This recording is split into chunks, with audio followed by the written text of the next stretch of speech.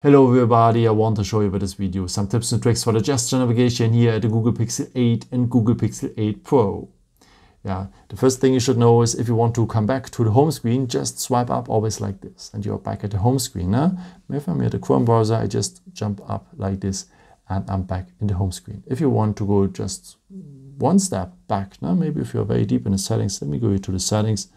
If I'm very deep here in the settings, I just go like this, as I swipe from the outside to the inside, and then going back just one step. Now I can do it also from the other side. Just swipe like this, and you just go back one step. If you want to be back completely to the home screen, just swipe up like this, and you're back at the home screen.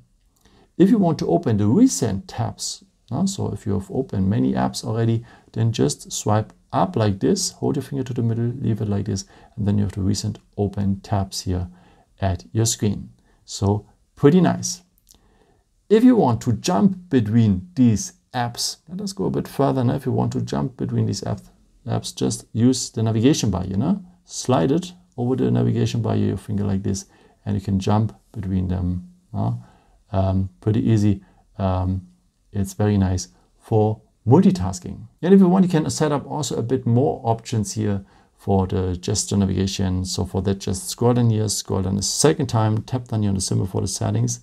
Then you need to go to the point display, and here we'll find it below the point navigation mode. And we have now here the gesture navigation. And by the way, if you want to have the navigation bar, you can tap here to have the 3-button navigation. Let me show you this. Then we have the navigation bar here now. But let me show you a bit more about the gesture navigation here. Just go here on the settings, and you can do a bit more. You can even enable also a gesture here for the Google Assistant.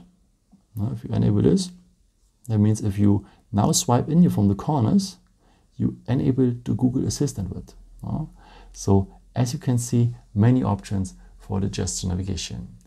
I hope I could help you with this video and answer your question. And maybe if you want, you can leave me a nice comment or give me some thumbs up. That would be very helpful for my videos. Thank you so much for. And I've created also some other videos if you're interested in, with some more tips and tricks and so on. Or you can also subscribe me if you haven't done it before.